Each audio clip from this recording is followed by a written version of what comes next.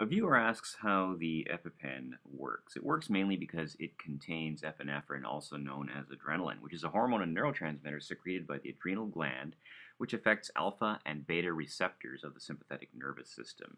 So this leads to increasing heart rate and heart strength of contraction. It relaxes smooth muscle airways, and it causes contraction of smooth muscle in the blood vessels, which increases blood pressure. It also increases blood glucose.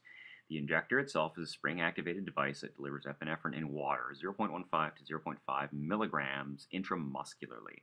In anaphylaxis, this directly treats shock, wheezing, low blood pressure, and hives. Now, Vega administers intracardiac adrenaline directly into Mia Wallace's heart, but she doesn't have anaphylaxis or cardiac arrest, and a needle through the ventricle can trigger a fatal arrhythmia. What she needed was naloxone. So don't let a hitman practice emergency medicine on you.